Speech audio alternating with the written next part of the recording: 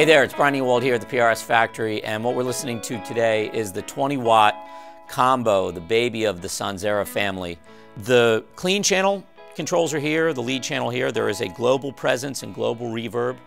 You can either change the channels via this little MIDI toggle in the front. Of course, it is foot switchable. There's a jack in the back that gives you a two-function foot switch to change channels and turn the reverb on and off.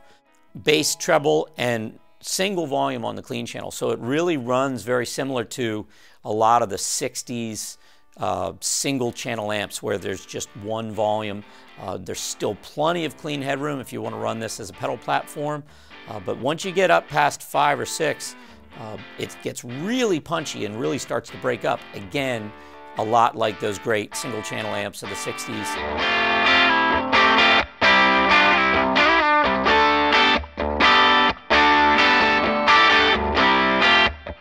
The lead channel, bass, mid control, and treble, and we do have an output level and a drive control. So depending whether you want high gain or a lower gain, you can really dial that into taste.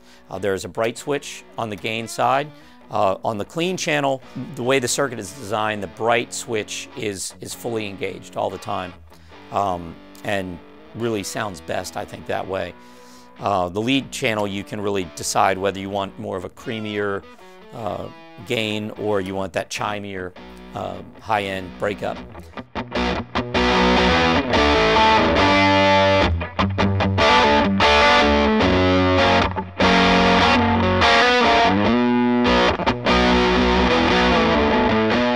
The 20-watt differs in that it's a different tube platform. This is a short bottle 6L6 as opposed to the EL34s that you find in the 50 watts.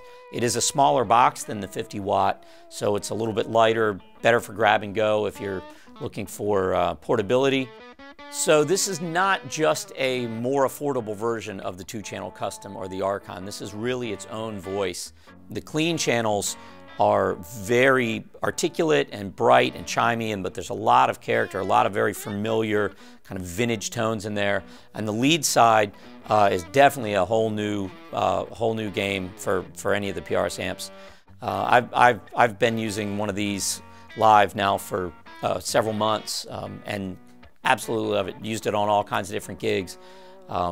It's become one of my favorite amps, really in any price category. Definitely stop out somewhere and check out a 20-watt Sonzera combo when you get a chance.